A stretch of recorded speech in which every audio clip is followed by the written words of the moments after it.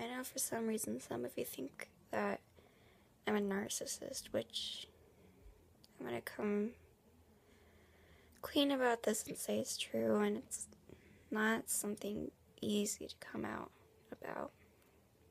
I mean, it's gotten so bad that I have this mirror next to my bed so that I could just look at myself while I'm in bed, look at myself while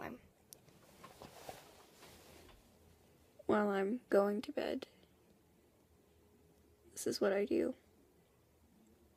Maybe it's for the fact that I'm lonely. But some of you have made that even worse for me. Have you ever heard of the ponytail game? No? Basically what you do is you go around and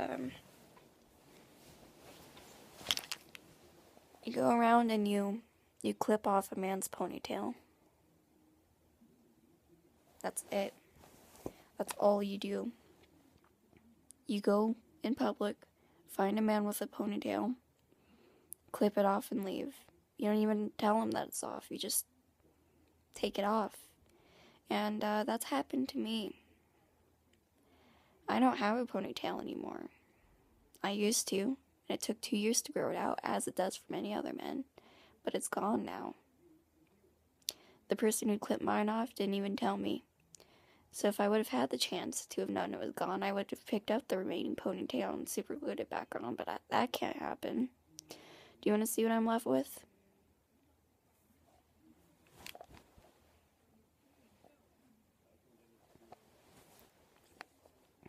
That's what you forced me to have. Go up to a circumcised man right now and ask him if he's happy. His response is going to be no. Do you think anybody who's had their ponytail clipped off, do you think they're happy? No. You circumcised me. Now ask yourself this, would you circumcise yourself right now? The answer again, no. So why'd you force me to do it? Now, the circumstances of this, I can't be happy. I can't go post in the lpcommunity.com, hpcommunity.com, which is, the PH, why am I getting this so confused, is just because I am upset. The phcommunity.com, which is,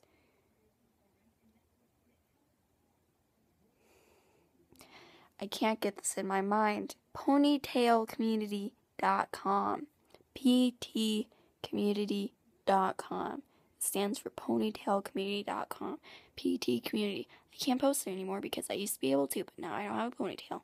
I can't compare to other guys that have them. You've clipped off my pride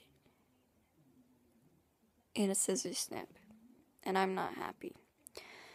And this is going around with many other men, so go ahead and, if you know somebody that's had this happen, or if you want to spread awareness to this, go post this in your blog, spread the word around, because it can happen to you just as easy as it happened to me.